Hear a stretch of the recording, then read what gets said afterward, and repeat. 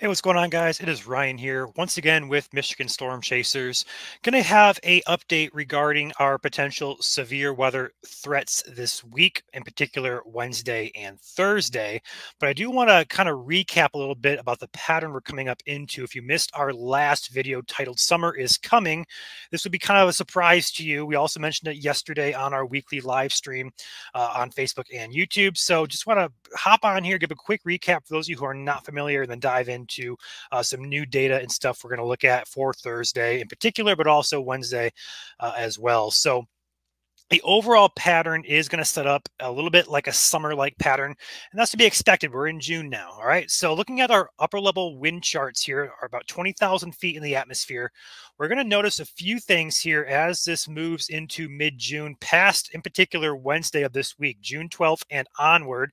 We're going to see the jet stream shifts north here into North America. These purple, bluish colors and these black lines there, that is your jet stream. And below the jet stream is going to allow, there's no real flow here, it's going to allow a lot of warm, moist air to fill up into the United States here.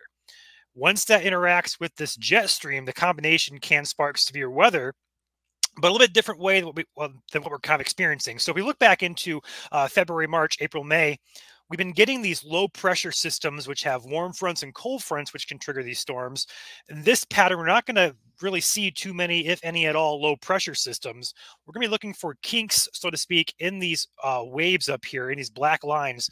Ripples in what we call short waves can spark showers, storms, precip chances in general, that when they interact with the wind shear here, with the jet stream, and also with that warm, moist air coming up to the from the Gulf of Mexico, it can spark showers and storms in a typical summertime pattern. So we call this a ridge, and this ridge is going to be around for a while. So that's going to allow, number one, warm, moist air to penetrate north into the USA here.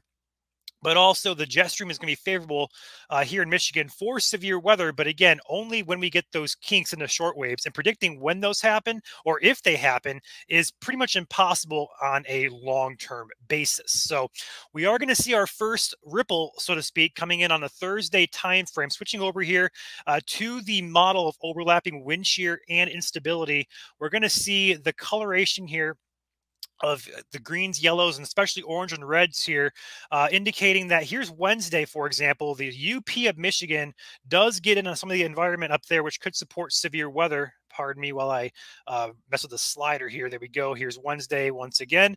Up here in the UP, Wisconsin, those areas would need to be on alert there for potential severe weather come Wednesday evening. We'll watch that. Should be mainly a large hail event, but Thursday is the day we're going to watch as a more substantial shortwave does look to be moving through the area here. Here is our Thursday time frame here. Notice how we have the coloration here across Michigan.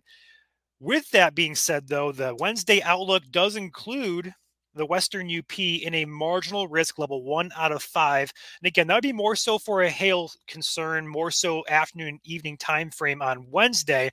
But also the main concern is going to be Thursday. We have a slight risk already in place here from the SPC for a pretty big portion, a pretty big population size here of Michigan, all the way from Flint over toward Detroit, Adrian, back over toward Grand Rapids, Kalamazoo areas, up to Mount Pleasant.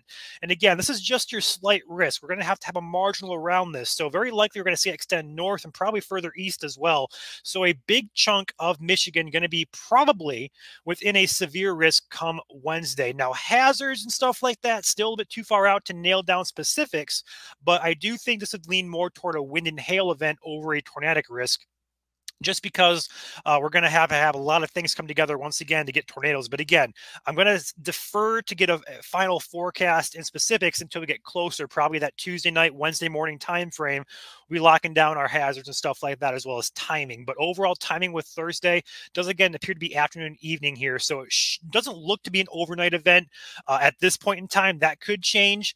But again, just keep your eye out for Thursday and also Wednesday if you live up there in the Western UP for potential potential storms, as the environment here does support wind shear overlap with instability. With that short wave coming in, it may spark showers and storms, which could be on the stronger side or even perhaps severe here in the state of Michigan. So stay tuned to the forecast. We'll keep you guys updated, not only here on YouTube with daily videos pumping out with updates, but also on our Facebook and Twitter pages. We'll be posting text and picture updates, stuff like that between now and Wednesday and Thursday as well. So stay tuned to the pages here. We've got you guys covered. And of course, we'll be chasing this and live streaming as needed. So stay tuned to our page as well as the SPC and your local NWS offices for new information regarding this potential 2-day stretch of severe weather here in the state of Michigan.